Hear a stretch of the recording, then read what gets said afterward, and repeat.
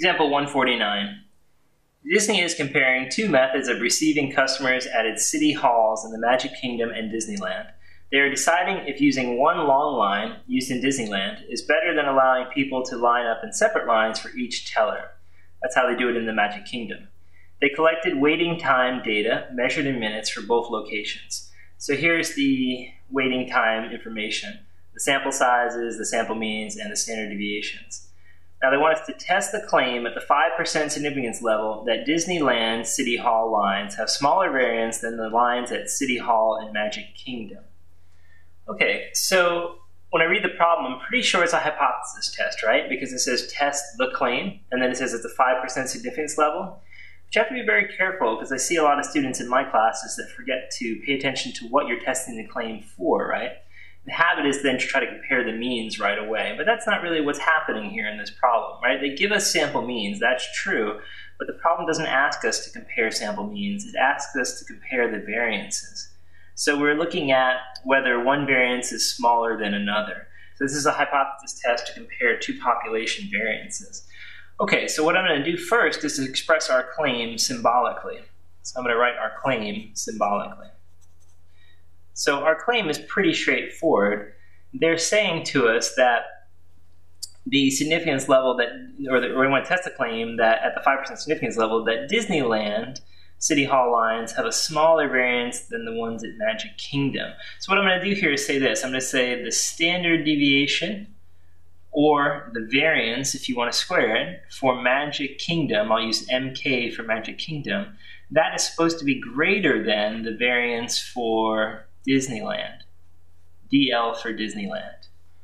I hope that makes sense and matches the claim in your eyes, right, that they've given us, right? Because they say that Disneyland City Hall lines have a smaller variance, so Disneyland has a smaller variance than Magic Kingdom. So I think the inequality is proper. You may wonder why I've written it with Magic Kingdom first, since the problem words it with Disneyland first. You may have said, well, couldn't we put Disneyland first? You certainly could, but you know, what I want to get you in the habit of doing is to quickly glance in the problem at the standard deviations that are provided to you. If you see that the standard deviation here is, 1.23 and this one's only 0.48, I want you to make the one with a larger standard deviation your first group or your first population that you're taking sample data from. And we're going to do that for a specific reason, which we'll discuss later on. It has to do with getting the critical value for the problem. If we do this, we'll ensure that the test is always a right-tailed test if we make sure that, or at least we can run the test as a right-tailed test every time if we make sure that the standard deviation, which is larger, becomes our first group in the problem. So I've just, out of habit, done that. Now, it's not to say that putting Disneyland first tier changes anything meaningfully, because the statement is the same no matter which way the Disneyland variance is listed, whether you list it first or not. As long as you're showing that Magic Kingdom is supposed to be greater than Disneyland, you've done your job. All right, but I want you to get in the habit of putting the one that has the larger sample variance first. Okay, so now that we've done that, let's do HO and HA. Now, I'm looking at HA, or looking at the claim part of me, and I'm seeing that it's HA because of this greater than symbol. So I'm going to go ahead and say that they're the same, which is often the case, but not always the case. But it happens a lot, right? Usually the alternative hypothesis is the claim, but not in every case. Okay, so there's our claim, and there's our alternative hypothesis. And then we have the null hypothesis, which is going to express the opposite idea, right? So what's opposite of greater than? Well, it's less than or equal to. Okay, so there are my two hypotheses. I have my claim. Now we get the data. The data is already laid out for us nice and neat, so let's just copy it down. And again, we're going to be consistent. We're going to make the Magic Kingdom group first because we did it that way in our claim, right? So if I do that according to the problem, Magic Kingdom has 61 as its sample size. Its sample mean is 5.15. Its standard deviation is 1.23. Then I'm going to take the Disneyland stuff and say that the N for Disneyland was 41. The sample mean was 5.15. And the standard deviation was 0.48.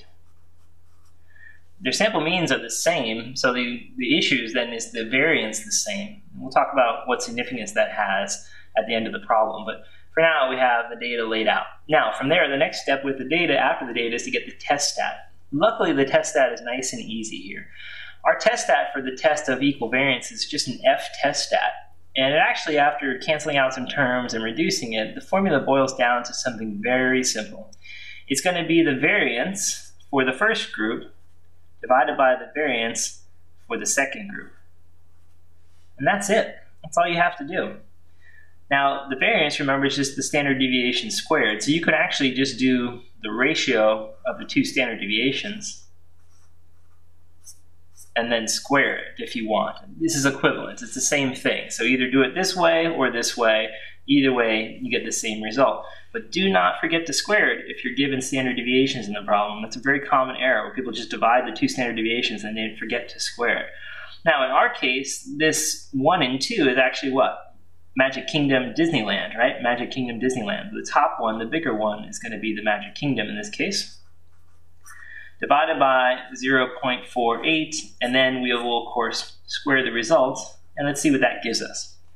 Okay, so I put it out here, and I get 1.23 divided by 0.48, and when I do that, I get 2.56, but then I'm going to square the answer, right? So I square it, and I get the answer 6.57 if we just round off, right? Let's actually give 3 places, so we'll do 6.566. There it is. That's our F test stat. That's our test stat. Now, just like before, we're going to use a critical value approach to finish the problem. So we want to draw a curve and label a critical value on it and a rejection region. So let's draw the curve. What does the F curve look like? Well, it actually is kind of like a skewed bell curve. So it usually has a long, skinny tail on one side. So that's kind of what the F distribution looks like. And the rejection region for our procedure, it's going to be a right-tailed test, as you can tell in this case. It's a right-tailed test. So we're going to shade the tail area, right? And then we're going to say that the alpha in that tail is the alpha they provided in the problem. And if you look here, they say that we're using a 5% significance level, right? So I'm going to go ahead and draw a little arrow here and say, hey, the area in this tail is 5%. It's all in one tail because it's a one-tailed procedure, right? One-tailed procedure, all the area in one tail. Now from there, we need to put the critical value right here to figure out where that rejection region begins. Where does it begin? That's our question, right? Well, the start of the F curve is actually at 0, so this is going to be a positive number, right? And we'll get it from the table. But our whole question is where does that rejection region start, right? To figure that out, we have to go to the table and we're going to look up a special number. The number is the F critical value. So the notation for it is F, just like the F that we use to denote the test stat. And then we're going to have a pair of degrees of freedom. We're going to use the numerator degrees of freedom and then the denominator degrees of freedom. So what we're asking is, if you look at where you got this number from, I got it from the first group, what would be the degrees of freedom if I subtract 1 from the n here? Well, it would be 60, right? 60. And then what would the next degrees of freedom be, the denominator degrees of freedom be? Well, where did I get this number from for the denominator? I got it from here. What's the degrees of freedom then? N minus 1, so it'll be 40. And then lastly, I need the alpha. The alpha is 0.05. So I need to go to my table. I need to look up 60, 40, and 0.05, and that should give me the critical value I'm looking for. Let's go do that now. Okay, so we're at our 0.05 F table, and we're looking for 60 degrees of freedom in the numerator and 40 in the denominator. Now the numerator degrees of freedom on this first page only goes up to 9, so we're going to have to switch to our second page here. And when I do that, I see that we have 60 here in this column. All right, and then we need to go down to where it says 40 on the table. And to do that, so we don't lose track, I'm just going to leave my pen here in the row next to 60. That way we'll be able to figure out where 60 is when we're done. Okay, so let's do that. We'll scroll our table down until we can see 40. And there's 40 in the next to last row.